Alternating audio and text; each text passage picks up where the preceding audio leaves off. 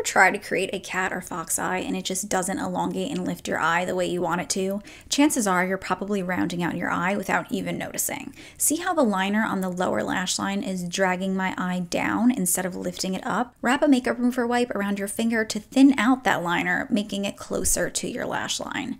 See how big of a difference that made? Both eyes are now lifted and elongated. Another trick is to add some black liquid liner to the outer third of your wing. This will naturally draw people's eye to the outer half of your eye, creating the illusion that your eyes are more almond-shaped and lifted than they actually are. Check out my profile for more beauty tricks like this. Thanks for watching!